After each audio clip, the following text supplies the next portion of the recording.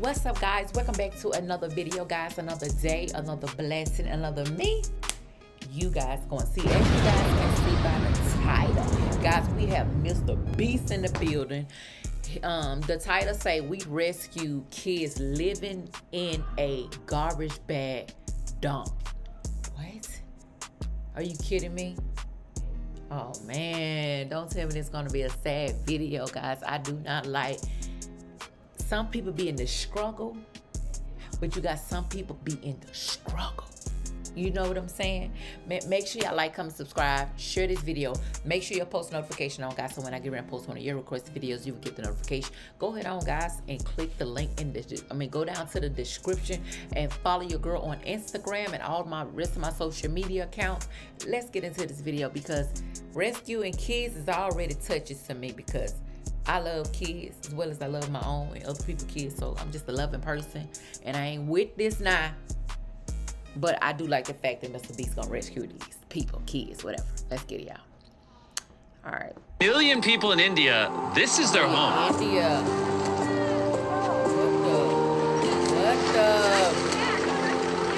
the? Oh my God, it's gonna be one of them videos, y'all. This is one of many dump sites throughout the country, where people have to scour through literal mountains of trash, which often contain sharp objects, toxic waste, and causes many diseases that are often fatal, only to make $3 a day. And because it is the country with the highest global population, India generates 1.3 billion pounds of trash every year. And the increasing wealth disparity between the rich and poor means that millions of people rely on sorting and selling this waste in order to simply survive, forcing them to stay trapped in this cycle. This is simply devastating. I knew when we picked this project that this was going to be difficult, but I had no idea how heartbreaking it was going to be. I can just imagine when you actually there in person, it's just more touching, man. Yeah, and witnessing this firsthand. This is just unlike anything I've ever seen. Being a new father and having to see children working in an environment like this just absolutely destroys me. And I don't really know how to describe it. It's not okay. As human beings, we can do better than to allow stuff like this to happen. But the dump sites aren't the only problem. A large amount of the population live in these urban slums. Motion Array Epic Holiday Sale. Get 10. I will be, listen, y'all. People, I am a very emotional person, okay? Especially on certain things. And I think when I start having kids, I start being very emotional, because now I have my own kids. So it's like, talking about children being in that type of predicament, it's crazy, because I be thinking like, what if my kids, you know, oh God. The poverty and the living conditions here are extremely harsh. People have been forced to build their houses right next to a railway track.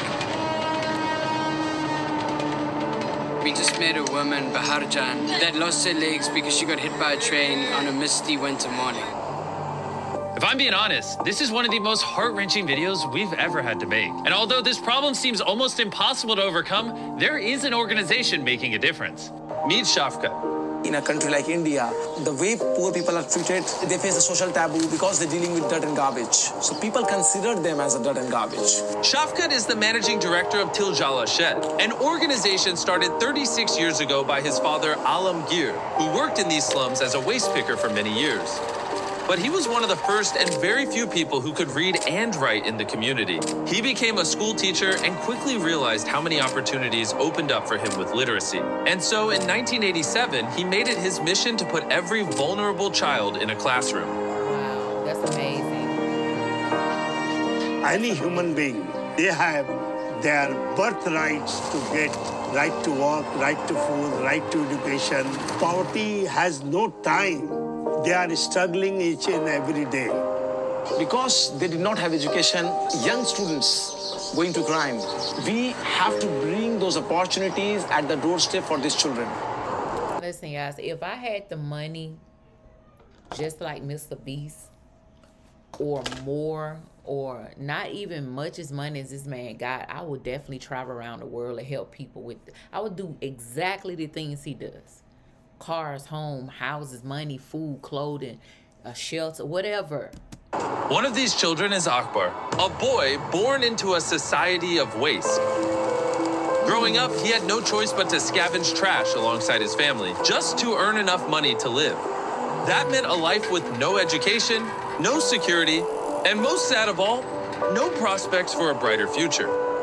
6 months ago, roughly, his father passed away, and that created a lot of pressure on the family. Now his mother is on her own, and it is very, very difficult for the entire family now with all those children. Akbar didn't choose this life of child labor, of poverty, of pressure no child should ever have to endure. He has seen the schools from outside the gate, but never had an opportunity to go inside and sit in the classrooms. He was 12 years old, but he never went to school. He never knew anything to write or read properly. What do you want to become? Engineer. Engineer. He says, I have seen a lot of things on the roads. People car breaking down, people asking for help. Nobody comes for help. So I want to help these people. Yet, despite his circumstances, he never gave up on his dream of getting an education. So Shafqa took Akbar off the streets and enrolled him into school. And in only 2 years, he's already caught up to the 8th grade, exactly where he should be. It's my hopes and dreams for him that he can now get an education, he can go to university, and he can become an engineer like he's always dreamed of. To make sure that you have every opportunity, we're going to give your family some money so that you can buy food and you don't have to worry. If you promise me that you're going to study hard, I'm going to pay for you to go to school, and I'm going to pay for you to go and get your engineering degree, okay? Promise? Deal? Deal? Yes. But Akbar is only one of the tens of thousands of children that Tiljala Shed has taken out of the waste dumps and given an education, safe home, and financial aid. And Darren was about to meet all the kids at the school for the first time. I can't wait for you to experience that joy when the kids come running through that door, because I can't put that into words. Turn your ideas into videos. Go to artlist.io and get everything you need, all in one place. Some of the kids don't have on shoes. Shed has put 20,000 children on a path to a better life. That's one organization making a huge difference. And it's not just those 20,000 lives. It's the families of all of those 20,000 people who will be born into a society that's more open and gives them much more opportunity. When you open a school door, you close the jail door. Yeah. Education is the only way ahead, is the only way forward, which can only transform the society. In addition to the education that Tiljala Shed is providing, they offer multiple extracurricular activities so that the kids can discover their passions. They have artistic talent hidden, so always we try to explore their talent. We have included sports, we have included taekwondo classes, we have included computer learning, guitar classes, piano classes, and a lot more. That's sweet. The older kids then showed Darren some of their science experiments. Oh, wow. Look at that, it's 3D. How did you do that? Can you tell me how you made this? मतलब ये सब recycle होने वाला सामान है, वुडबोर्ड है, सब उसी से बनाया गया है. That is water dispenser. I think it's really important to recognize how innovative and resourceful these kids are. They have so little to work with, and yet they are putting the materials that are at their disposal over here to build these. That's real life surviving. And I think, honestly, y'all comment down below if you guys agree to this.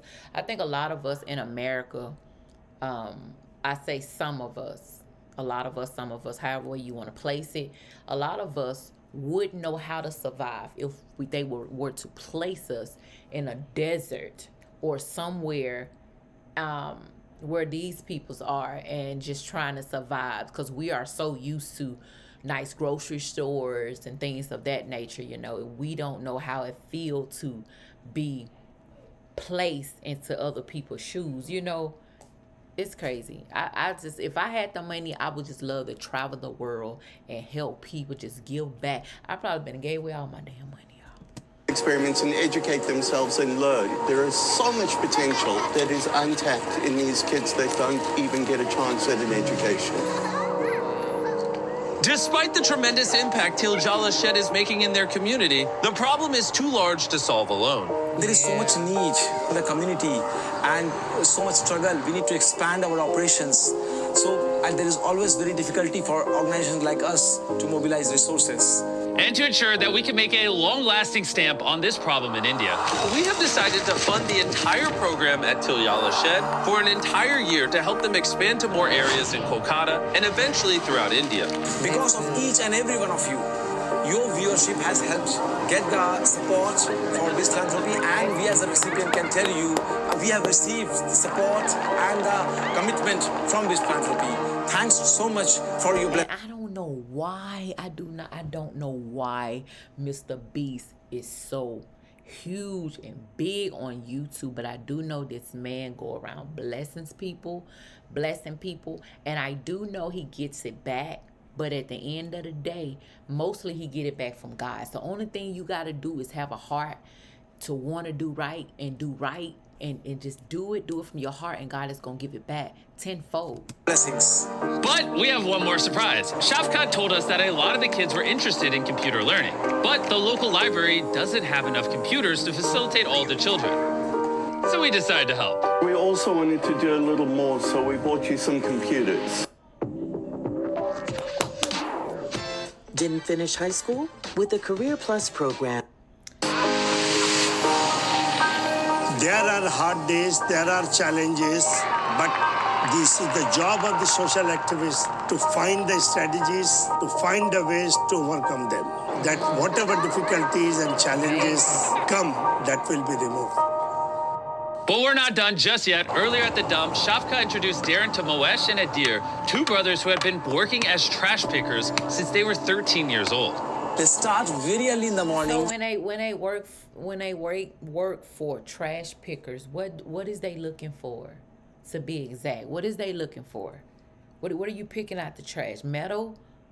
To try to get money maybe somewhere and make some money or something? So it's like a 12-13 hours work, and they have very big families.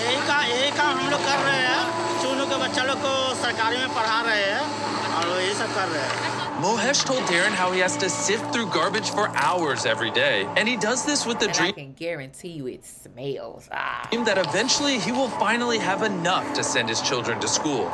$5-6. It's very difficult for a rack picker family to run on just a small amount. Mohesh then invited Darren to his home to meet his family and learn more about the struggles he faces at home.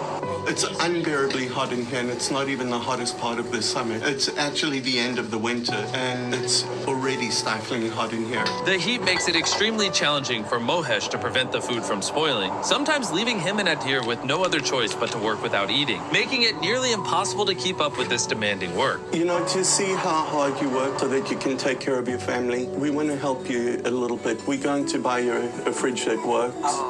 What I want to do as well, when your child is a little older, we want to put them in a proper school. We'll pay for it, okay? You're welcome, my brother. When Beast Philanthropy first started taking donations, we had not done a single international project, nor had we ever announced that we'd be doing any. But in the first week, the country that made the most donations to Beast Philanthropy was from India. This demonstrates the extraordinary kindness and generosity of the Indian people. And ever since then, it's been a high priority for me to come here with Beast Philanthropy and reciprocate the extraordinary generosity that they have shown to us. I want to give a massive shout out to the Smith Brother Family Foundation. When Darren found out that many of the kids in the program don't eat every day, he reached out to some old friends of his, and they made a very generous contribution that will help us feed over 80. Just imagine a child going without eating. Do you know how much that would kill me? I love my kids so much. For my kids to come to me and say, Mom, I'm hungry, and then it's like I don't have a way. I promise you I'm going to make a way. I don't care. Families for 2 years. Thank you guys for being awesome. Oh my God. it was so hard to get through that video without crying, guys. Make sure y'all like, comment, subscribe, and share this video. Make sure y'all post notification on, guys. And we need more people in the world like this that's willing to go out and help when other people don't have. Some people cannot help the country they from, the things they have to go through. They just cannot help it. So I'm signing off this video, guys. Y'all stay safe and blessed and let God do the rest. Don't go nowhere, guys. Meet me at the next video. Make sure y'all post notification on, because I upload daily. Yes, I upload daily, because if you guys don't know, my channel was hacked maybe a month ago. So I'm trying to get back to the routine of posting every day. I have been for the last month. So y'all comment down below if y'all like to see more videos like this, or post any requested reaction videos you would like to see me react to. I'm signing off. Y'all stay safe and blessed. I got a little rest. Peace. Love y'all.